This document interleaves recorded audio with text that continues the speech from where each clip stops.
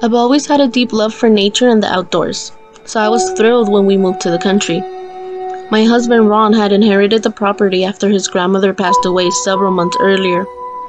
The property sat on over 10 acres, with at least 3 acres covered in thick brush and a dense forest. We thought it was odd when his parents declined our invitation to the housewarming party, saying they were sick. Ron had been talking to them on the phone for 10 minutes before he invited them, and they seemed perfectly fine. Everyone else was eager to attend, and we spent several days cleaning up and preparing for the party. That is, until they turned up. Every friend and family member advised that they felt strange once they arrived. My brother had brought a friend along, who happened to be a medium, and she was terribly agitated when they came in. She muttered something and I pulled her aside to ask what she said, but she was very nervous and shaking badly. The medium blurted, "This land is cursed." I was shocked when she advised both of us to sell the property and take whatever price was offered. Then she begged my brother to take her home, and they were soon followed by our other guests, who were all freaked. Ron and I stood in the kitchen looking at all the food and laughing at the medium's absurd statement. We had never felt anything creepy, and we wondered if it was an elaborate hoax to get us to sell at a cheap price. It wasn't until 2 days later, when I was taking our 2 dogs for a walk, when my hair on my neck prickled. I was surprised when both dogs started growling, before racing all the way back to the house, leaving me alone. Something told me to keep going, even though I was shaking with fear. Then I saw a headstone under some bushes. I pushed the branches and leaves aside to reveal an elaborate headstone with a pentagram above the name. For the sake of privacy and a strong sense of fear, as we still live on the property, I'll keep the name a secret. What happened next still gives me the creeps. I decided to cover the headstone back up, and when I stood, a strong feeling of being watched came over me. Slowly turning around, I was shocked to see a hunched figure several feet away, watching me intently. It seemed to be an old woman totally dressed in black. I thought it was odd that she was dressed for winter, as we were in the middle of a summer heat wave in August. Normally I'd say hello, and ask if she was lost, but I sensed that this was not a normal woman, or a normal situation. She suddenly angrily yelled out a sentence in a foreign language. Then she turned around and raced into the forest. Against my impulsion to follow her, I hastily made my way back home and decided to keep the event to myself. Ron saw that something was wrong, so I pretended to be sick, going to bed early and falling into sleep. The next morning, when he went out to chop wood, I called my mother-in-law to see if she knew anything. At first, she was hesitant, but soon I had her talking. I learned that I wasn't the only one who had seen the old woman. She told me that the old woman was a witch. Apparently the witch had lived on the property decades before Ron's grandparents even bought the property.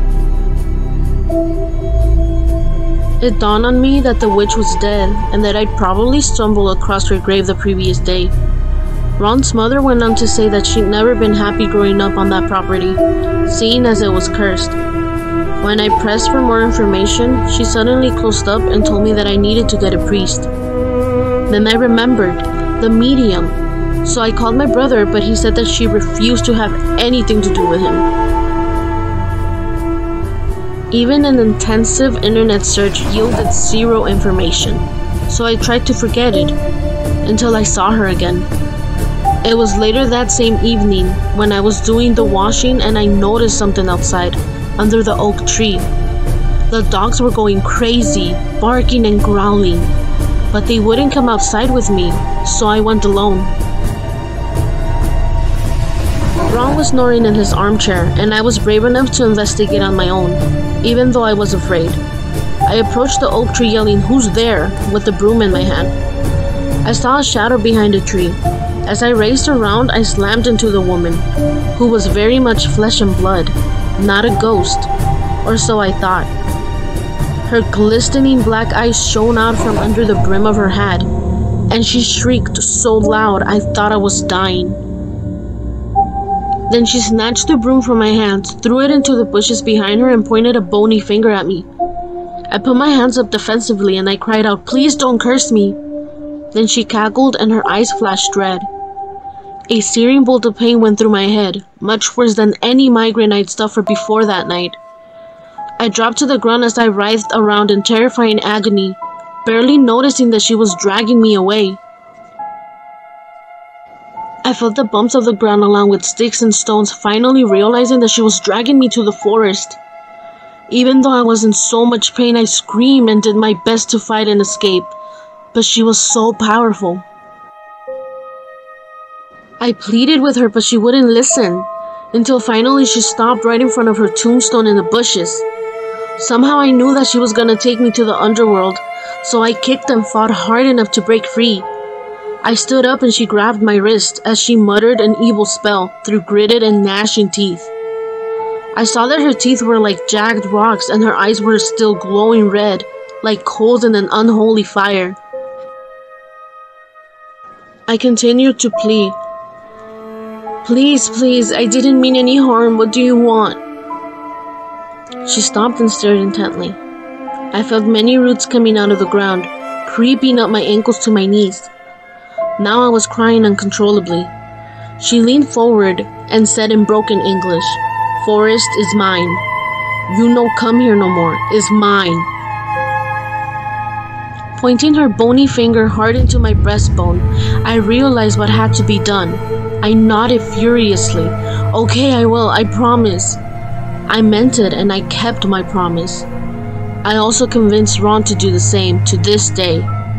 The curse is like a coiled snake, waiting for anyone to step foot in that forest where the witch resides, waiting to drag any trespasser into the underworld.